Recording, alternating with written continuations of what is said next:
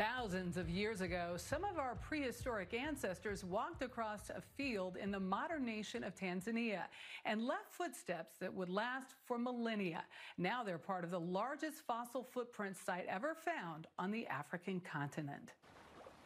Footprints we make on a sandy beach can be washed away in minutes.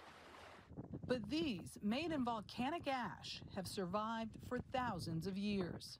Dr. Kevin Atala with Chatham University is working the site near the village of Ungere Sero. When we found this site and found that it had more than 400 footprints preserved on it, we immediately knew that this was a pretty big deal.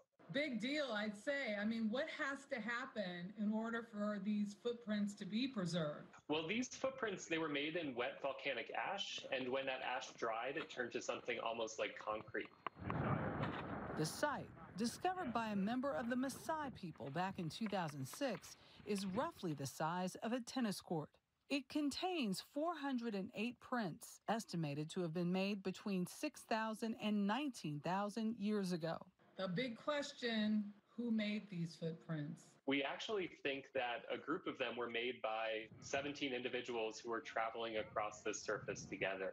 We estimate that within that group there were probably 14 adult females, 2 adult males, and maybe 1 adolescent who were all traveling together. Is there anything you can tell us about why they happen to be taking that stroll that day? Where you tend to see this kind of group structure where you see many adult females walking together, traveling together, in the absence of very many males or children, is during foraging activities. And so when a group of adult women might go out to forage for food. And so that's been our guess.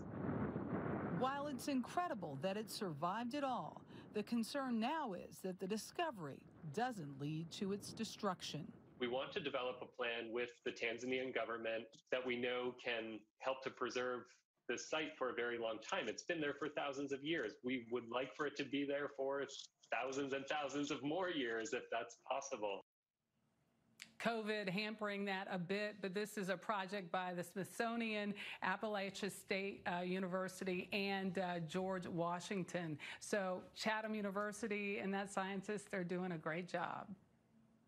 Yeah, amazing what they've been able to preserve, what they were able to find.